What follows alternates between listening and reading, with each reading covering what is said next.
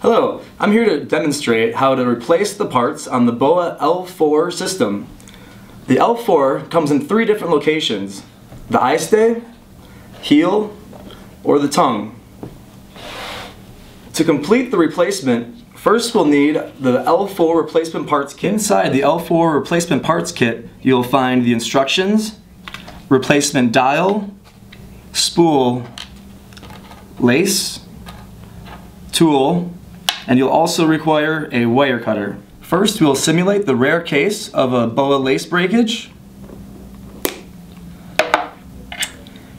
Next, we'll use our tool to remove the dial from the system by inserting our tool into the center O of the dial and rotating counterclockwise.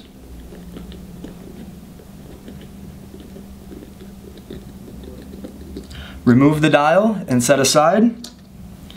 Next, use the tool to pry out the spool from the housing. Once the spool has been removed, we can eject the lace from the system by pulling. Determine the correct amount of lace by taking the new lace and measuring it against the lace that was removed from the shoe.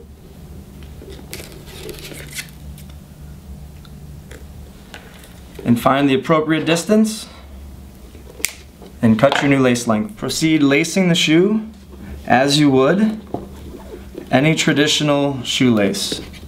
Be sure to insert the lace through all tongue guides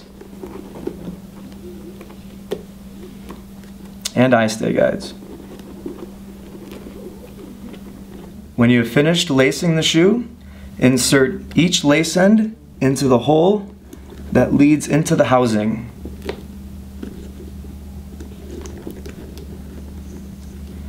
We're now ready to attach the ends of our lace to the spool. Insert the first lace end into the red hole and push through.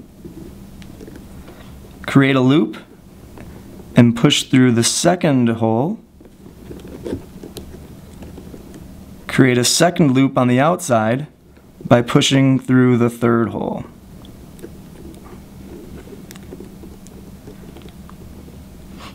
Push the lace through the middle of the inside loop. Hold in place with your finger. Pull the outside loop tight and pull the inside loop tight.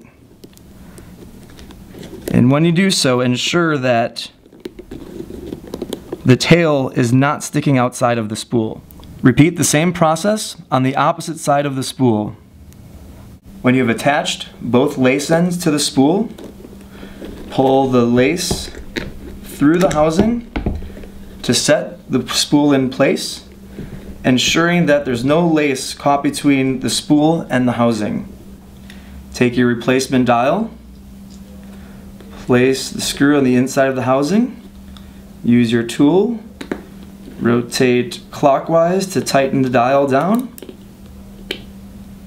Rotate until you meet resistance. Pull the dial out. Ensure that it's not spinning. If the dial is freely spinning, tighten the dial further with your tool. Our dial is set, and we've successfully completed the L4 system replacement.